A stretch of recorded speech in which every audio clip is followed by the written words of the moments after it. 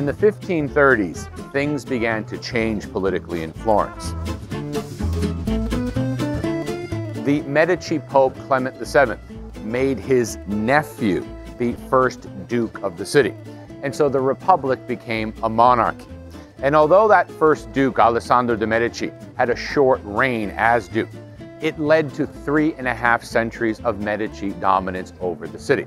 And in fact, this brought with it a change to the look of Florence, transforming it from a city filled with Republican monuments to one instead celebrating the royal family of the city. And so the second Duke of Florence, whose name was Cosimo, decided to move his family out of the former city hall, a building once known as the Palazzo della Signoria, today known as the Palazzo Vecchio instead, but also to move all of his administrative offices out of that former city hall as well, moving them into a new building, one that was constructed beginning in the 1560s and called the Uffizi Galleries. Today, the Uffizi, of course, celebrated as the world's most important museum for Italian medieval and Renaissance painting.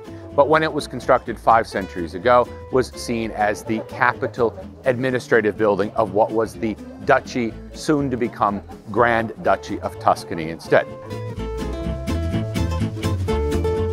The architect here was Cosimo's court artist, Giorgio Vasari, who creates this beautiful basilica structure, characterized by its gray pietra serena stone and its white stucco, a style introduced by Brunelleschi centuries before, but one, of course, that is unique to this extraordinary birthplace of the Renaissance, which is Florence.